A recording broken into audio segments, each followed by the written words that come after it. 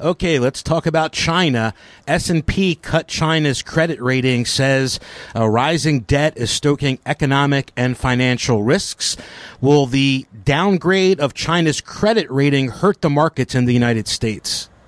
Let's put this in perspective. So the S&P cut the credit rating one step, so they're at an A+ right now.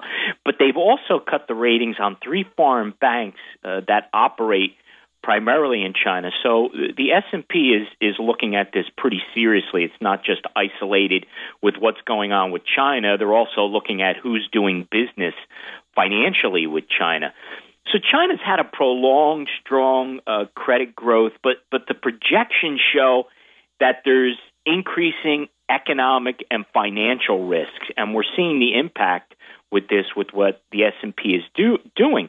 But let's keep in mind that Moody's also had a downgrade on China, and that was based upon what they perceived the ability of China's economic growth into the future, and at the same time balancing their growing debt. Now, does that sound familiar?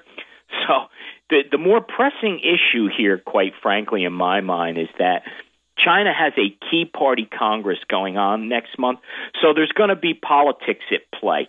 And China is no different than the United States or any other country. Everything is politics, and everything is about political outcomes and political impact. Why? Because politicians are always about self-preservation first.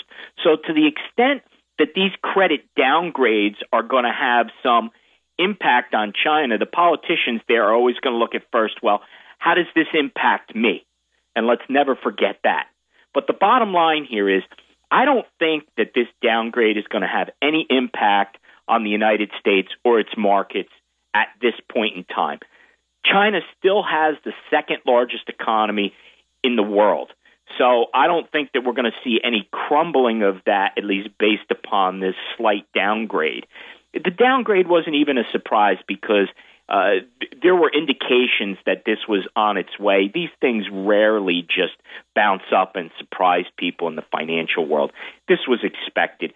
I don't think the impact on China is going to be significant, and I don't really expect that there's going to be any ripple effect anywhere really through China or any substantial change in any way on the world markets, King.